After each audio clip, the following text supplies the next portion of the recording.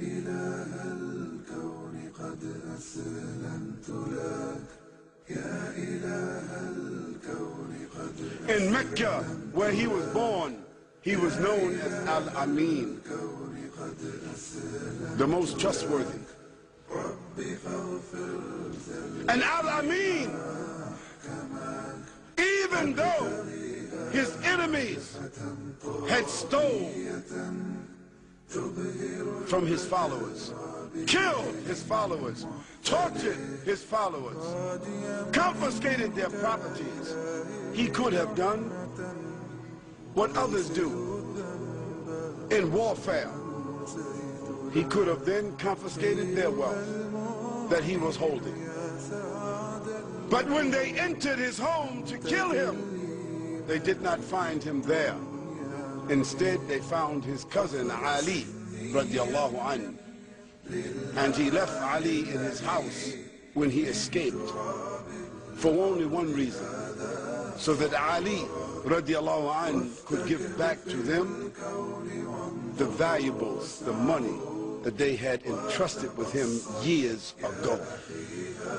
Can you imagine a man who is hated for his message, opposed for his message, sought to be killed, yet those people who hated the message and sought to kill him, they never thought to come and say, give us back our money, because still they trusted him, because they knew there was no one with more trust in Mecca than Muhammad sallallahu alaihi wasallam. He was that pious, he was that shy, he was that gentle in his speech, yet it was said that when the Prophet sallallahu alaihi wasallam was met on a battlefield,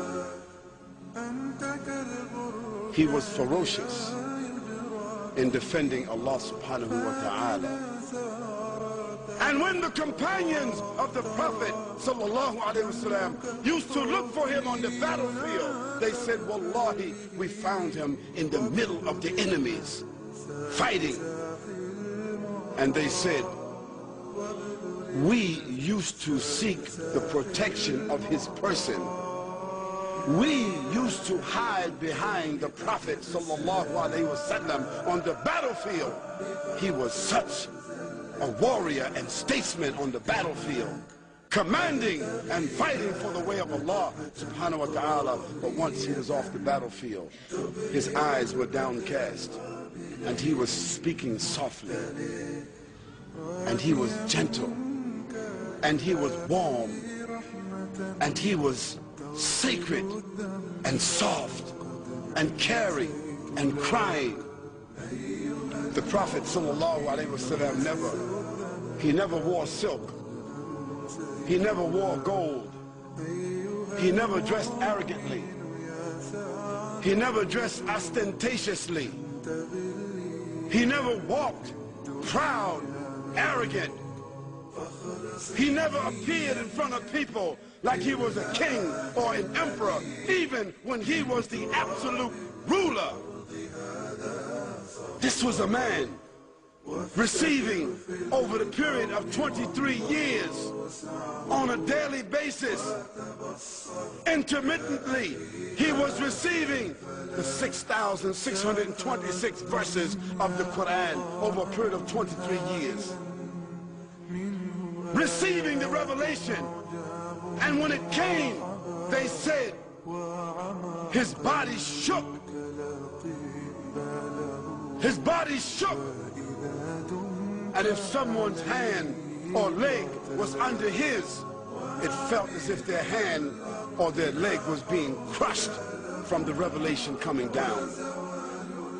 And the Prophet ﷺ sweated, and his body shivered, so that the fools among the unbelievers said he had epilepsy,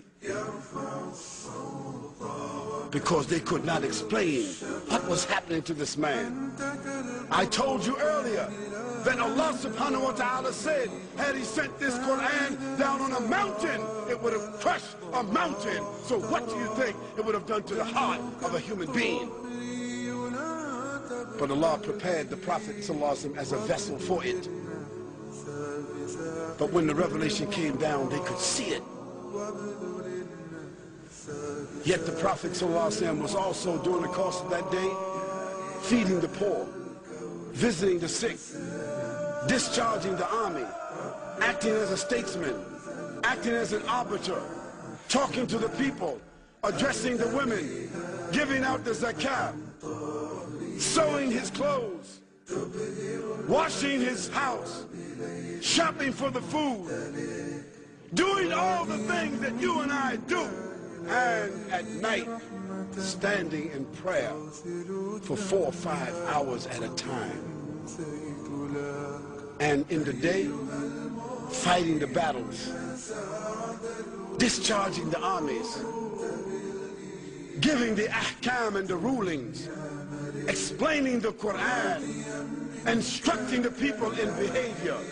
How could a man do all of that and stand 4 or 5 hours at night at one time? The Prophet sallallahu alaihi wasallam, on one occasion, he went to a place called Ta'if to give his message to those people. Ta'if is a high place, maybe 60 miles, 50 miles from Mecca, and he walked there. And when he arrived there, the nobles of that city, sent out the meaner elements, some urchins and bums and destitute people, to throw rocks at the Prophet and spit at him. And he bled, and he cried, and he sat down on the stump of a tree or on a rock, and he was questioning himself. Why I was not successful in talking to these people? What is it that I'm doing? I'm inefficient. And Allah subhanahu wa ta'ala sent Jibreel alayhi salam to say to him, "O Muhammad, Allah subhanahu wa ta'ala says, Salam alayk." Allah subhanahu wa ta'ala says to you, Salamu alaykum Muhammad. And he has ordered me to command the angels of the mountains on the two sides of these people to come together like that and crush those people if you want.